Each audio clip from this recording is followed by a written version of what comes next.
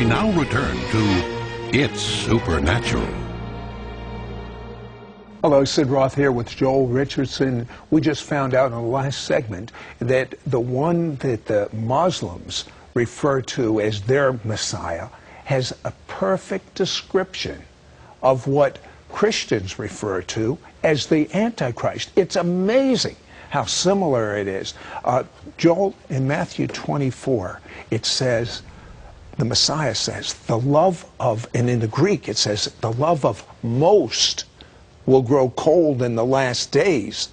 That's a pretty somber statement. The love of most will grow cold in the last days.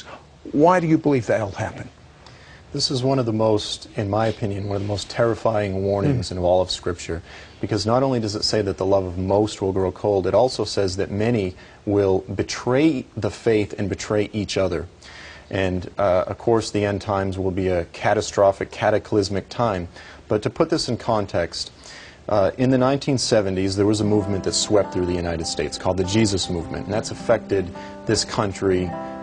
Few people realize how much that affected. All these hippies were coming to follow Yeshua, and throughout the country this was a revival, a biblical revival. One of the primary underlying factors of this religious revival was the fact that Israel had become a nation and fulfilled the prophecies of the Bible.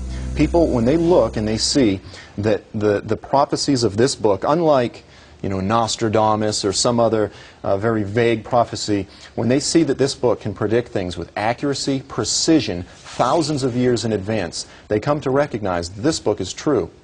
Well, likewise, if the majority today of the church is believing that the Antichrist is going to come out of Europe, and if they have all of these ideas about the end times that are perhaps flawed, then likewise, even as the fulfillment of biblical prophecies affected people in a positive way during the 70s, I believe that sort of if the opposite takes place, the potential that this has to shipwreck people's faith, to lead them into deep levels of disillusionment and confusion and lose faith in this book is tremendous. And so we need to, when we look at this warning in Matthew 24, we need to take an incredibly humble approach to the prophetic scriptures and keep our eyes open. Okay, Islam talks about their Messiah is the perfect description of the Christian Antichrist. What is Islam's description of Jesus? And this is essential. This is an essential point.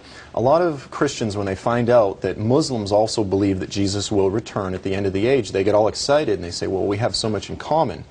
What Christians don't realize is that what Islam teaches is that when Jesus returns, he will essentially come back not as the Jesus of the Bible, but as an Islamic prophet. That he will come back to tell the Christians of the world and those that follow him that you've had it wrong all along, that your Bible is corrupted, that he never claimed to be the Son of God, that he never died on the cross, that the whole Christian religion is false, that Islam is the true religion. He will command Christians to become Muslims, otherwise they will have no other choice but to suffer the death penalty. Beyond that, Muslims teach that Jesus will come back as a Muslim prophet to kill the false Jewish Antichrist and to slaughter Jews in the land of Israel. So in a nutshell, Muslims believe Jesus returns to abolish Christianity and to kill Jews. How about Daniel 2:43? How does that fit in? Daniel 2, this is the prophecy about this metallic statue, one of the most essential prophetic passages in all of the scriptures. A lot of people believe that this is the foundation for this whole idea that the Antichrist will come out of the Roman Empire. Right. It's speaking of these legs of iron. It's all very complicated. But when we look at the biblical description, the criteria that the Bible lays out for us to identify this fourth empire, it says that it will crush Babylon, think Iraq, Persia, think Iran, and Greece, think Turkey and Greece.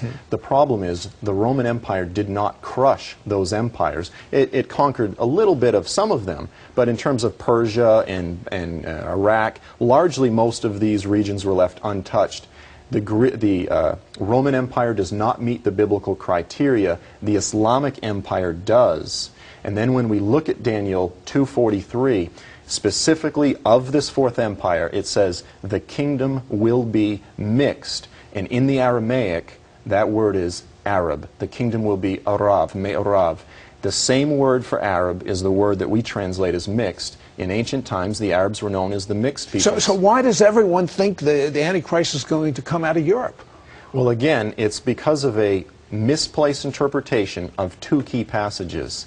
And there's a huge wealth of passages throughout the Bible, consistently, that speak of the surrounding nations. In the Hebrew, it's the Goy Sabib, the Goyim Sabib, the nations that surround Israel that come against her in the last days. And you have dozens of passages that say this, but then based on two passages, Daniel 2 as well as Daniel 9, some point to Revelation 17, they form the foundation for their eschatology and believe that the Antichrist will come from the Roman Empire, and they ignore all of these other passages which are clear, which are consistent and easy to understand. Very briefly, what is the Islamic view of the one they call the Antichrist?